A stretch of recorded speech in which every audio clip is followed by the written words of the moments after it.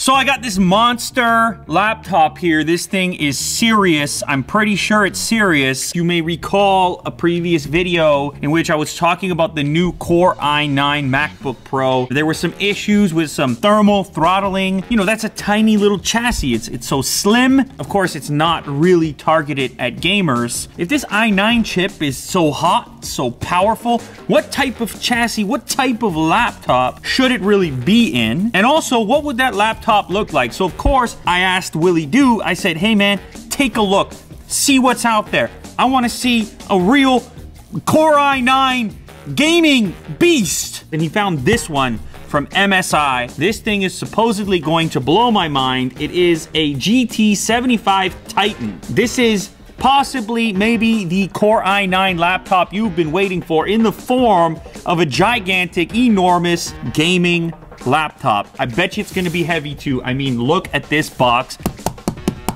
4,500. Is that US? Yeah. Yeah? Yes. Woo! Wait!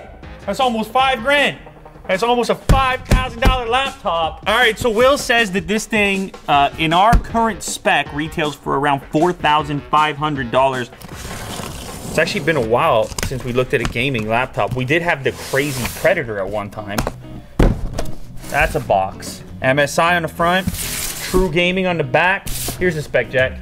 Bring it up, 17.3-inch anti-glare IPS level 4K. Wow, that sounds exciting. Intel Core i9-8950HK, okay? I told you, i9, that's what it's about. Of course, it has a GTX 1080 in it, 1 terabyte, 7200 RPM, plus 1 terabyte SSD in what they're calling a Super RAID. You have 32 gigabytes of DDR4. Yeah, I'd say it's a pretty powerful spec. We have accessory box. Gigantic dual power, double power. Wow. All right, so this does this. Oh baby, dual power link right there in this box, and then this will power up the system. That is wild. The main attraction. Boom. Look at the giant grill on the bottom of this guy. Now for the right person, this is making them tingle. Woo! Let me give you a little reflection there. Ooh. You have 2 USB ports as well as an SD card slot. There's also a Kensington lock. And then on the other side of the unit, 3 more USB ports and tons of audio ports. Ethernet jack, DisplayPort, Thunderbolt, HDMI, and then this is your power connector. Whoa. Wow. That's right. Those are mechanical key switches on a laptop. That is quite tactile for a laptop. So, brought out the resident expert in Black Ops, Call of Duty, all gaming. Gaming champion, pro gamer, MLG. It's Willie Do. Oh, you can see Otis. Can they see Otis? He can say hi as well. Also a gamer, the world's first competitive dog Call of Duty player. There you go, he's ready to play. Yes. He just told me that we can run the latest Black Ops with everything turned on. Details, textures, shadows, max settings, lighting, max settings. But you did make a small adjustment to the render resolution. This display is 4K. And to lock it, to keep it performing at 60 FPS, you just toggled it down a bit to 75. Yeah, it keeps it stable at 60 FPS. Duo, solo, I guess. Oh, it does look very smooth right now. And this is 60 FPS. I see that it's locked in. Now you got the mechanical keyboard as well, which is unusual on a laptop. Apparently it's developed in conjunction with SteelSeries. What do you think? I like it. Not I like bad. the clickiness. I usually go with blue keys, but yeah, this is pretty satisfying. Now on this system you have the analog audio outputs for surround sound as well, if you want to go to a surround sound speaker type of setup. So this new mode on the game is basically Battle Royale, right? Yeah. That's what you're in right now. Yep. That didn't last long. I feel like I could have done better than that. You did not meet the expectations at all. I talked you up. I told the people. That was pretty horrendous. If Dave2D sees this video, you guys are not friends anymore. Yeah, yeah. The battery life on here, 5 minutes? 12? Half an hour.